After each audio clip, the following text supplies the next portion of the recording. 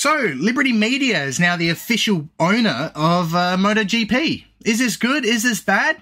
Let's find out.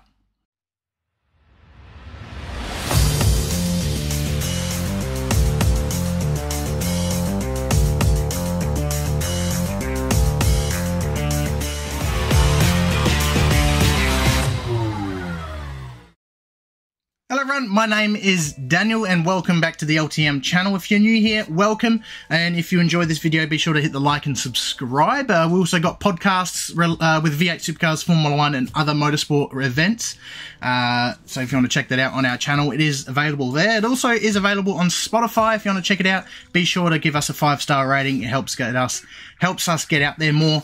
Also, we've got a merch store if you want to check that out. The link is in the description below. And last but not least, a shout out to our TikTok subscribers here. Now, with that being said, let's get straight into the topic of the day, which is Liberty Media has bought the rights to MotoGP for a whopping €4.2 billion, or $4.5 billion roughly. Which is insane, and they picked a horrible day for it to announce it, which is April Fool's Day. So there should be a rule, just a quick disclaimer, there should be a rule to say don't announce things on April Fool's Day that are real. A lot of people tend to fall for it, and a lot of people tend to think it's fake. So it's no joke. You're hearing it here first. It's no joke. This is a real thing. Liberty Media has officially bought MotoGP. So let's have a look at the facts before we get into the opinion side of things. So like I said, they've sold for €4.2 billion with an equity value of $3.5 billion. Liberty Media is going to be roughly owning 86% of Dorna Sports, which currently own MotoGP, and Dorna will retain the 14% of the company. And in terms of Dorna Sports itself, which is obviously the current owners of MotoGP, like I said, Caramello, who is the CEO, will remain in that position during this partnership, and also Dorna Sports will remain in Madrid.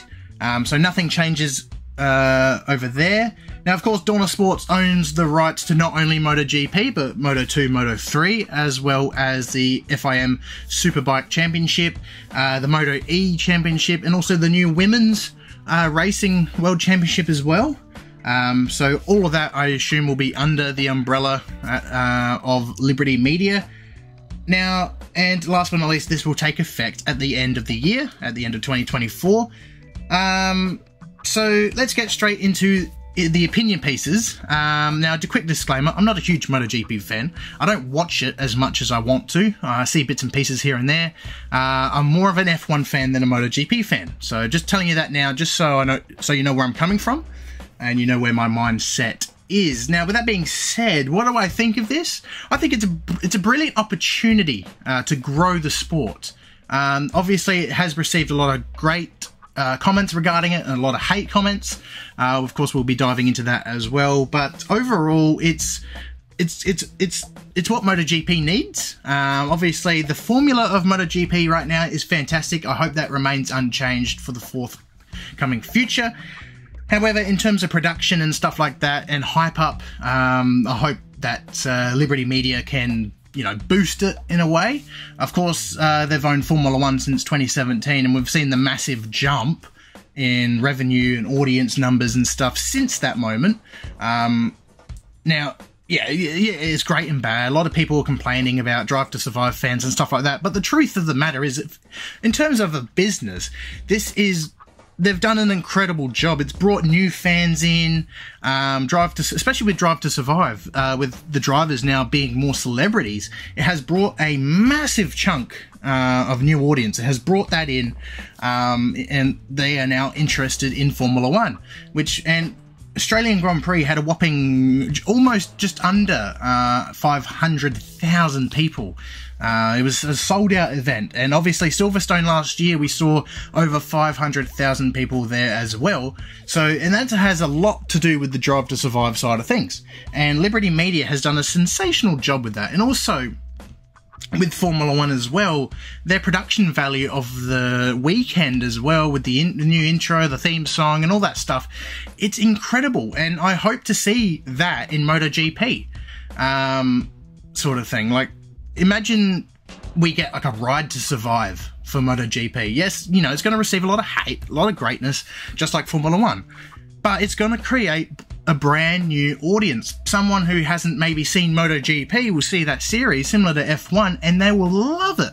And if they love it, they'll love the sport, and then they'll be instantly hooked. That's where I can see it going. And Liberty Media has done a fantastic job at doing that for Formula 1.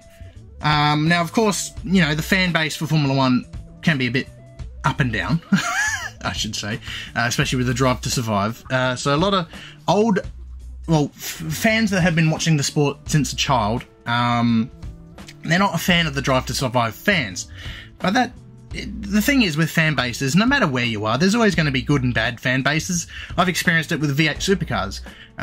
There's always going to be good and bad, no matter what they do. So it's just a thing. But in terms of the future of MotoGP, this is a great thing to grow and keep the sport alive and going. And basically, I don't want them to change the formula of the sport, like I said. I just want them to branch it out more so more people can witness it, you know. And I do understand the hate as well, because obviously with Formula 1, we have seen changes made in terms of the formula of it. Like, for example, we've got about 3 or 4, we've got 3 US events in Formula 1, which is insane. And MotoGP, you know, hopefully it doesn't become Americanized like Formula 1 has, like people do say, because that's what makes MotoGP unique as well. It's a worldwide sport, feels like it. Hopefully, you know, we don't see 3 events in US like we do here in Formula 1. Also, in that matter as well, there has been talks, and I think there is going to happen, at least Qatar this year, is MotoGP will be racing alongside Formula 1. And I saw this Twitter by Chad Nalon. He made a good point. I don't know if I'll have it on the screen here or not, but he was saying, if there's a double-header weekend for Formula 1 and MotoGP, how is it going to look? Obviously, you know, I've also said an opinion piece on that. Basically, you know, for example, if there's a MotoGP weekend on the same weekend as F1, like Qatar, I think this year, how's it going to look? Well, this is my prediction, and this is what I think should happen. They definitely should not have they shouldn't have the main MotoGP and Formula 1 race on the Sunday. I feel like they should separate it, because if they do that, I feel like MotoGP is going to feel like a support category, which they're not. They're their own can of beans. They're their own unique thing. And I don't want to belittle them. And I'm actually afraid of that if they do join Formula 1, if they do get belittled, like supercars when they come to Melbourne, for example. Now, obviously, supercars, that's a whole different thing. But I don't want MotoGP to feel like supercars being a support category for Formula 1, because that's not what it is. It shouldn't be like that anyway. So in my opinion, I think separate the days. So I think, if possible, the MotoGP sprint can either be the Friday. Yes, it's going to be, you know, tight with time and stuff, but if they do it on the Friday, maybe Saturday morning or something like that, and have the main MotoGP race on the Saturday, and then just dedicate Sunday to Formula 1, I think that will work a lot better, because obviously with MotoGP and Formula 1 being together, it's going to create a even larger audience, and some might be only there for MotoGP, some might be only there for Formula 1. And if they're both racing on the Sunday, you don't want to overpopulate to the point where, you know, you can't, you know, tickets are sold out and fans just can't watch it properly. And for those who want to go there for MotoGP, can't go because everyone's there for Formula 1, if that makes sense. Now, obviously that's fantastic for circuit revenue and business and all that stuff. But in terms of the fan viewing, if you're just there for MotoGP and you can't get in because of Formula 1, then it's a bit disappointing. So that's why they should stick MotoGP to roughly just Saturday only. If they do that, this is just for the events for Formula 1 and MotoGP combined. And I'm hoping that you know, this doesn't happen all weekend, every weekend. Now, obviously, a lot of Formula 1 circuits don't suit MotoGP at all. But for example, Qatar, you know, that works well for MotoGP. It is, of course, a MotoGP track originally. So tracks like that work fine. but a lot of street circuits and stuff like that, you know, just don't work. So hopefully, you know, they don't, you know, cross over a lot. But I'm very eager to see what the future holds for the sport, at least. I understand, like I said, I understand the positive and negative comments, and I'll actually, in saying that, comment below your opinion on it, if it's a great move and it's a great decision that MotoGP is being bought out by Liberty Media, because I would love to know your thoughts about this topic. Obviously, it's a big topic that's going on at the moment, so I'm eager to know your thoughts, but personally for me, I reckon I can see both sides of the story. I see, hopefully, you know, it helps, you know, make it even bigger than it is, while keeping the same formula. I don't want them to mess with what it is now. I just want them to promote it a lot better. So we'll see what happens, what the future holds. Of course, you know, nothing's going to happen until the end of the year, until next season. So very little is known for now, but time will tell as we go on. So yeah, like I said, let me know what you think. This is just a short opinion piece. Like I said, if you do actually end up enjoying this video, feel free to subscribe and like as well, see how many likes we can get, and also check out our Spotify and YouTube for our podcasts. We also do live stream podcasts too on YouTube and TikTok, so keep an eye out for that as well, if that seems like something you're interested in. And yeah, so I'm curious to see what you guys think about this whole deal. I'm excited to see how it folds out, how it turns out. Of course, you know, we just got to wait for now.